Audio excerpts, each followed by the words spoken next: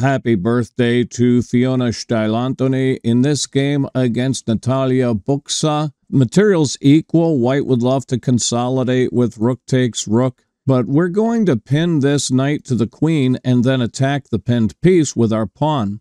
So bishop b4, and of course we have to get rid of that rook. Buksa tries to blockade our pawn from attacking the pinned knight, but now our knight can attack the pinned knight with a hit on the queen. So that's a super attack that will win the knight.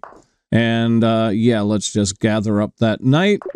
And if white tries to exploit this pin with a hit against our knight, we would take this pawn with check, and the king cannot go to either of the light squares because then we get a fork. And if the king comes to the dark square, well, then we play queen b8 check and break the pin on our knight.